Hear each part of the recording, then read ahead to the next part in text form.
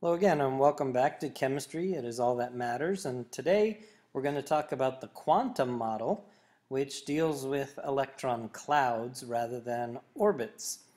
So there are some limitations to the Bohr atom, and as I told you in the previous video, the Bohr atom is an oversimplification of the arrangement of electrons around the nucleus of the atom. So part of the problems with the Bohr model is it tells us that the electrons are locked in fixed orbits, and that's not necessarily the case. It also claims that the orbits are spaced equal distance apart, and actually the orbits or clouds that we're going to talk about in the quantum model actually overlap, and there are spaces where the electrons are traveling through. And the other thing is the Bohr model talks about equal amounts of energy to move electrons up and down orbits, and that also is not necessarily the case, as we will see in the quantum model.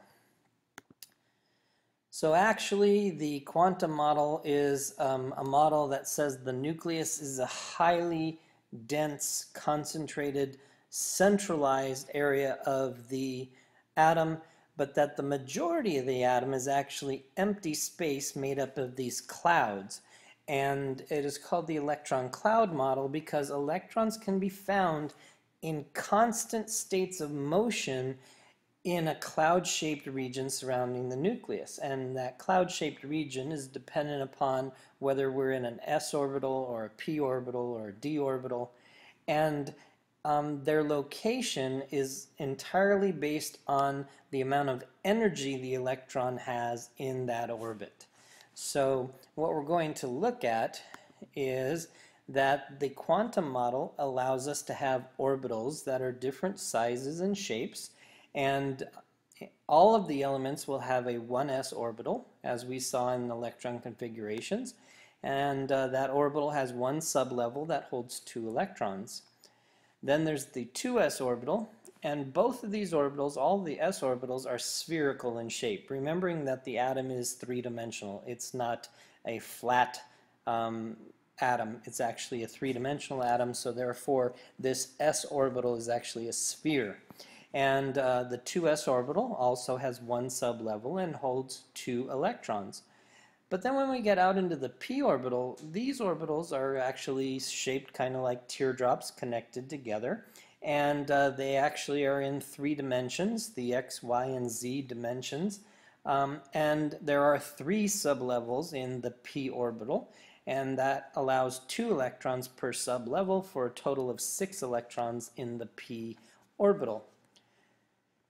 So one of the other things about the Bohr model is that as electrons move up or down or enter or leave an orbital energy level, that it takes the same amount of energy to jump up or to go down an energy level. So in order to jump up an energy level, the electron would have to gain energy. In order to drop down an energy level, the electron would have to lose energy. And in the Bohr model, it says that this energy value is exactly the same for every orbit.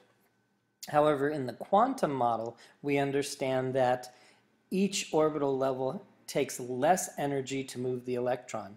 So to move the electron off of the first orbital level takes a greater amount of energy than it does to move an electron off of the 4th, 5th, 6th, or 7th orbital.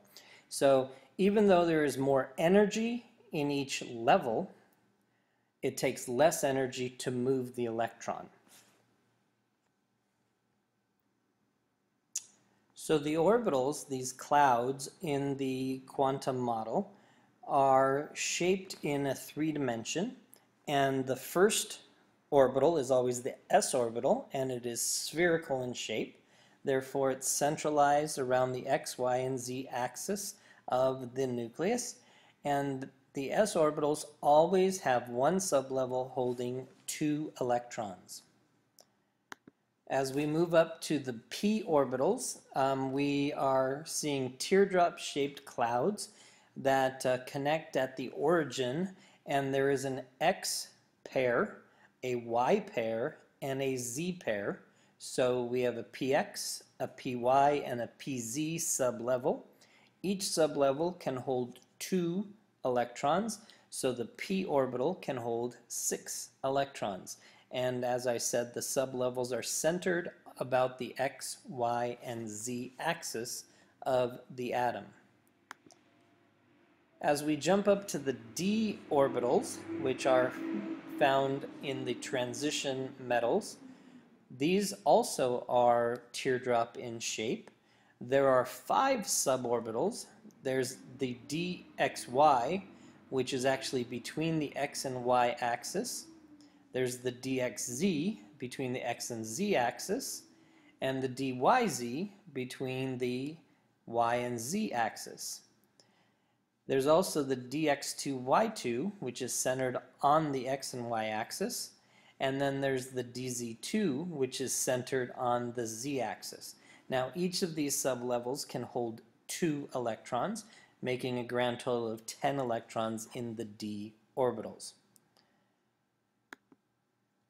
So as we talk about this, as you go down the energy levels on the periodic table from period 1 to period 7, you actually increase the amount of energy available to the electron.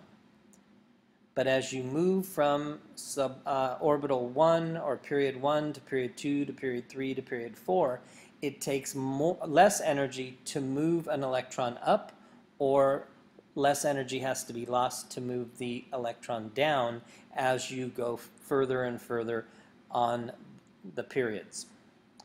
So this represents what we're going to talk about next, which is the orbital diagrams or orbital notation.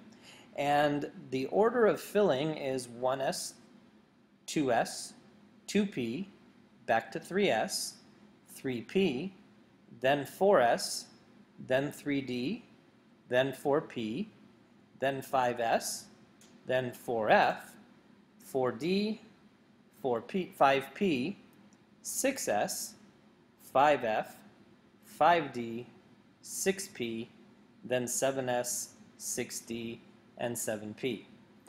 And we'll actually go through this in the next video, and we will fill in these boxes with our electrons, and that is known as orbital notation.